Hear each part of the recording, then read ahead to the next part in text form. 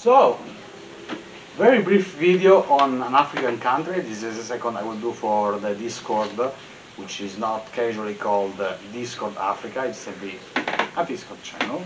Very nice indeed, where I can have free speech with the only side points that I have to not promote genocide or actually be racist, which, guys, I think it was obvious in all of my videos. I'm critical of everything, that's all.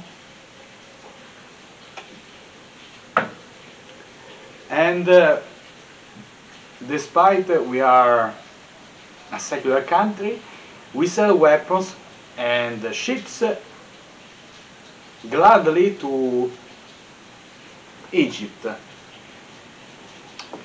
For those who don't know, first and foremost, Egypt has a very poor reputation for human rights, and deservedly so.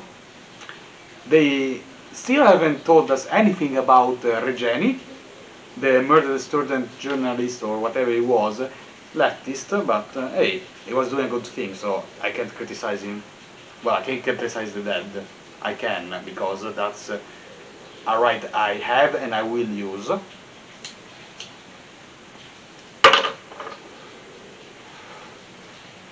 Because it was obvious that he was killed in order to cover the tracks of someone, either in politics or the military or the police. One of the three. Which reason? We don't know. And also the question of Sarah Hegazi, that everybody is talking about it now in the English speaking world, in Reddit or in the subreddit of Air Arabs and Air Italy. Italy especially, and Air Arabs because she was an Arabic citizen. The reason why she was tortured and captured by the Egyptian military or police, I don't think they actually brought charges to her that were significant, but she immediately fled to Canada as soon as political prisoner. But she killed herself because what they did to her, they broke her soul. They made a hole, as the girl said in her suicide note.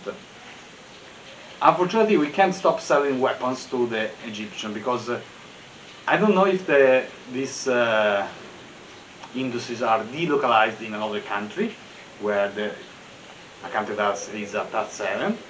But if they're not, well, we can't stop. Unfortunately, we can't stop selling weapons. We have what little influence we have in the Mediterranean. We can't risk it right now, politically speaking.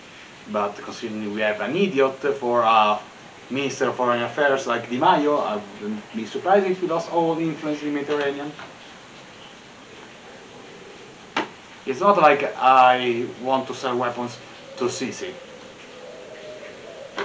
Well, I don't want to sell weapons to a bloody parasite that has a fake aura of democracy, despite he kicked out who was the legitimate president, which was Morsi, which I don't agree with the Islamic Brotherhood. But strange thing enough,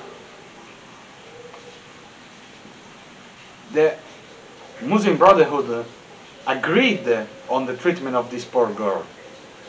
You know what this poor girl did? She flew a rainbow flag. If I was her friend, I would have punched, torn apart that flag just to save her. Unfortunately, there was no such friend, and it was too late. She was kidnapped, basically. She was tortured, questioned about ridiculous stuff, like if she was indeed a lesbian, the first letter of the LGBT alphabet, what impeded her, that's what I asked her, to go on children and animals. Bear in mind, the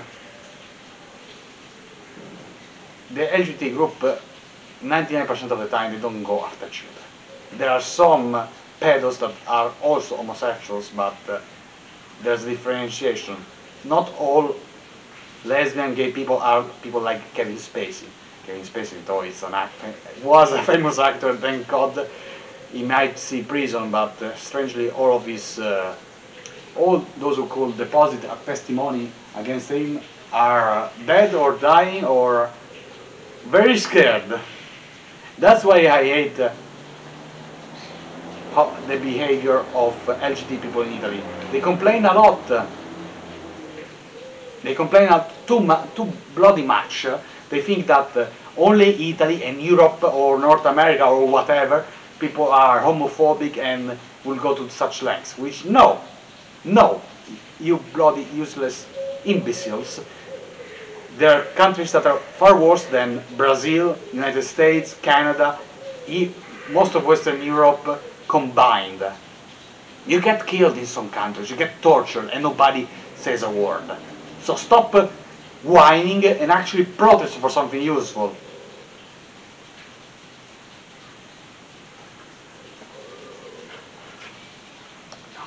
You know, I bloody hate when you guys do that. When you call everything homophobic, when you call everything transphobic, when you call everything phobic something. Yet, leftists in Europe and especially in Italy defend immigration from countries like this. It's not like I have something against Muslims or Egyptians. I don't have anything against them. In fact, sometimes I rather live with them and being with them than with many other type of people, because they are sincere most of the time. They don't hide the fact that they detest some things. They don't have, how we say, hair on the tongue in Italy.